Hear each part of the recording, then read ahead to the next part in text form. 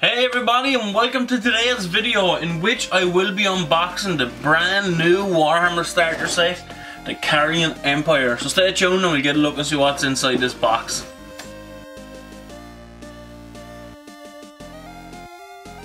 Alright, so here we go. Carrion Empire. Inhuman horrors clash over ancient glories. Right, so this box roughly came in at, I think, between 85 and 90 euro for me because I got it through Element Games, which I don't know how they make money because all their Warhammer stuff is so much cheaper than anywhere else, and they're really reliable. So I'd recommend checking out the links below to visit Element Games. They're definitely worth a look. So it's a new starter box for Age of Sigmar. We have the Carrion Empire against the Skaven with two new exclusive models for this Abhorrent Argent? I don't know. I'm going to try and pronounce that anymore. But we have the new kind of the Ghoul King model, which is awesome looking. And then for the Skaven, we have the Bombardier model. You're also getting 3 Storm Fiends, a Doom Wheel, a Warp Lightning Cannon, which can be used as a Plague Claw Catapult. We have 3 Cryptors, 3 Vargheists, and 20 Crypt Ghouls. Now I have all the models in this except for the 2 exclusive ones and the Doom Wheel. The Doom Wheel is a new model to me, and I can tell you firsthand, all the models that I have with this are extremely detailed. These are some of my favourite models out of Age of Sigmar altogether. Big fan of the Crypt Horrors. Vargheists are okay. I'm not too fond of the Winged Arms. Storm Fiends are awesome. Warp Lightning Cannon's pretty good, and the Doom Wheel looks like a massive pain in the ass to paint because there's so much details in it. But the savings alone in this box is massive. I'm going to do a separate video on that, so stay tuned for that at some point, and let's just have a look at it. Right, the first thing, before I just ignore that for a second, the first thing I want to show you guys is this box is heavy, right? It's like Blood Bowl box heavy because the board is so heavy. But there's so much stuff in this, it doesn't even close down properly. And this is like packed back up exactly the way I got it. But it doesn't even come down to the bottom because there's so much stuff packed into this box. It's crazy. So to start off, we got 2 bags of bases. Here are your 2 hero models. Which one is this? This is the Bombardier, which I'm going to look at these in better detail at the end, or near the end of this video. And here you have the Ghoul King with that amazing scenic base as well, or that scenic kind of base he has on. This is probably my favourite model from it so far, simply because its pose is awesome. Here we have, let's have a look at this 3 sprue one first. This is the Warp Lightning Cannon, or you can use it as a Plague Catapult. I'm going to put it as a Plague Catapult because I had just built a Warp Lightning Cannon, so I wouldn't mind having a Plague Catapult as well. That's a really cool detailed model to have. Let me try and put these back, or set these up the way so I can just throw them back in. Here are the Vargheists. I'm pretty sure that's what they're called now in Age of Sigmar. And the best thing about these models is you can either make the Vargheists or you can make the Cryptors, which means you are going to get a ton of spare bits left over, which is awesome because you get wings, you get some like arms and stuff like that. So plenty of conversions to be made out of that. That was 2 sprues. Here's 2 more with more details on them. Actually, I think that one's the exact same. I think they are. I think they're the exact same sprues. And there you have 2 more. This is the Doom Wheel, which I was going to say I'm surprised it's only on like 2 sprues, but here's another one for it. This thing looks like an absolute pain to put together. There's so much stuff on it. Lots of little rats in it as well. So if you're wanting to do your giant rat models, there's plenty of spare parts in this to go with it. But it looks like one of those like crazy war machines that only Skaven can get away with. I love this flag that comes with it. This kind of banner, kind of pendant thing. But I'm really looking forward to putting that model together. I'm not looking forward to painting it because it's going to be a pain in the ass. But I'm looking forward to putting it together. Here are the Storm Fiends, which I'm going to be taking my time with these guys because I'm thinking of like just changing some up to have like a rat ogre instead of a Storm Fiend. So I might have a lot of spare bits left over for conversions later, because I want to try and get the guy with like the most plain body, which is probably here. which I think is this guy. Yeah, his body is, you know, there's not much stuff on it. His back here looks pretty plain. Oh no, this one here, you're not going to get much more kind of less muddled up than that one. Whereas compared to this one, he has his big Iron Man / Tony Stark thing in the center of his chest, which maybe you could do something cool with that. And then of course you have your Crypt Ghouls, which I love these models. And these are the type of models where just change the heads. You put Skaven heads on them, put human heads on them, and it works. Everything just works with these guys. You can trim some parts off if you really wanted to. But I'm delighted I have 20 more of these, because it can definitely give me a chance to get some conversions up. Now, this is kind of a surprise bit of fluff there. Get out. This is really nice to get. Look at the artwork that Games Workshop has come out in the last couple of years. Well, they've always had nice artwork. It's always kind of in black and white though. But this is amazing. I can't wait to put this up. So on the other side, even if you wanted to, you could just put that up and it's still pretty nice. But this one, this is the one I'm going to go for. That's going to go somewhere out here in the hobby shed. Full of detail. Every time you look at it, you spot something new. So I really like that. So you have your 2 books. You have some extra bases here for the bigger guys, the Doom wheels and stuff like that. Now I haven't bought any new models, any big kits for a long time. So a lot of this is kind of new to me. So I'm not sure if they come with everything like this anymore, or if everything comes with these now. But you have these awesome cards with all your details, which, like, I remember when people were asking, like, why don't Games Workshop do stuff like this? Because I think War Machine was doing it. So here's your Warp Lightning Cannon card. Has all your details, all the rules, and one simple, awesome card. The only bad thing is it's not on the front. If it said Skaven on the front, that would be a lot easier, but it's just a small complaint. Your Bombardier. Now the Storm Fiends have their own one because they have so many rules. It gets a double card. And these are really good quality. Like, it's fancy, it's glossy, it's like thick card. The Doom Wheel, simply because it has like a little small extra bit of rule there. Let me see. Cryptars have their card. Crypt Ghouls, Crypt Flares, Aberrant Archregent. That's how I'm going to pronounce it. But that's the new Ghoul King model that I just can't wait to put together. And then you have your little booklets on how to put together. I think it's still amazing that these are in colour now. It's just a simple little thing, but I find it amazing that they're in colour. Full of details how to put them together. Even the tail is separate by the looks of it here. But it looks pretty simple to put together. Couldn't be too much difficulty. Here you have his rules in English and French and all that other stuff. So let me think. Was there a Bombardier card here? Doom Wheel, Storm Fiend. Yeah, so you get 2 little sets of rules for the Bombardier. Identical, but it's always nicer to have the card. And here you have the Ghoul King himself. Look at that model. That is awesome. I can't wait to put this guy together. He almost looks pretty simple to put together as well. 6 steps. You probably even put that down to 3 steps if you wanted it. Storm Fiends. There's quite a lot of little small bits with these Storm Fiends to put together. They can take you a little while, a lot of cleaning up. From bits off the sprue, they can take a bit to do. But once they're together, they're huge, they're big, thick rat ogres. Doom Wheel. God, I'm even dreading opening this book.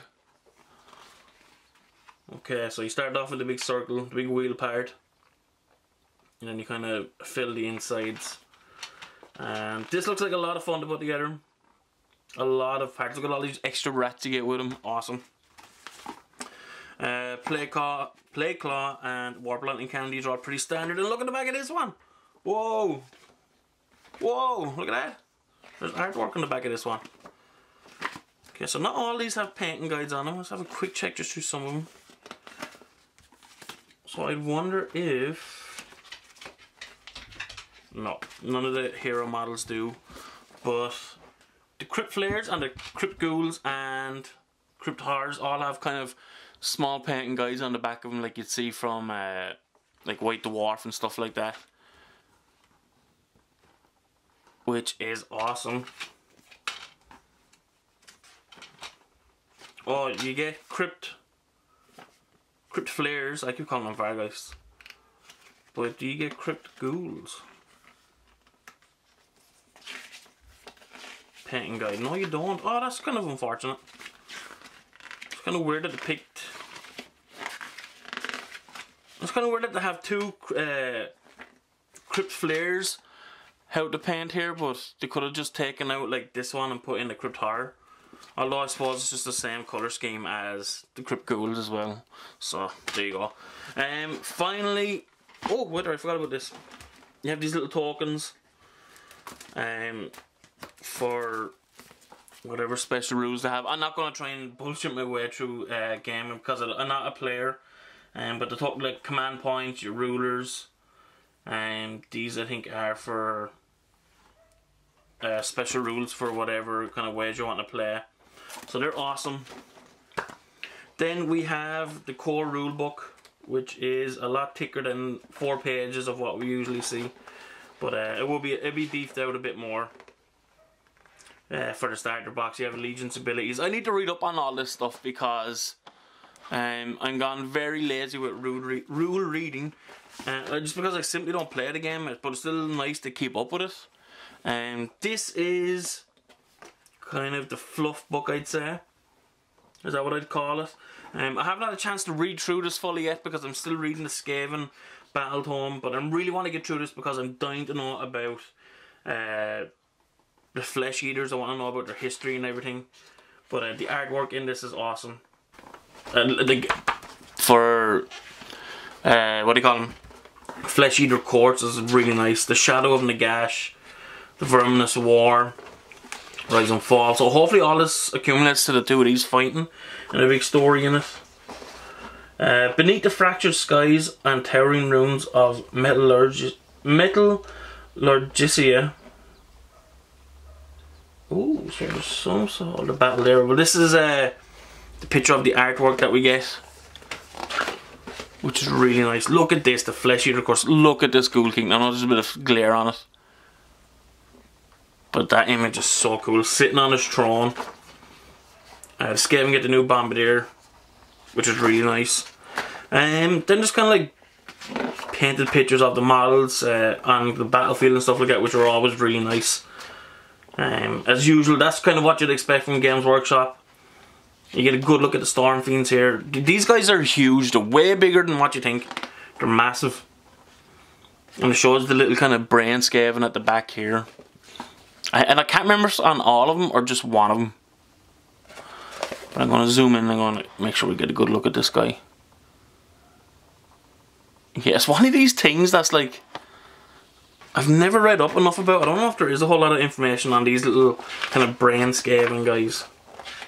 Get a couple of pictures. War into the Darkness, I have battle plans. I'm just going to go through war scrolls and stuff like that. So, Breach, Thieves in the Night, Sneak, Steal. And here you have your war scroll battalions. So you have Skatchink's Warp Coven, which is the Skaven side.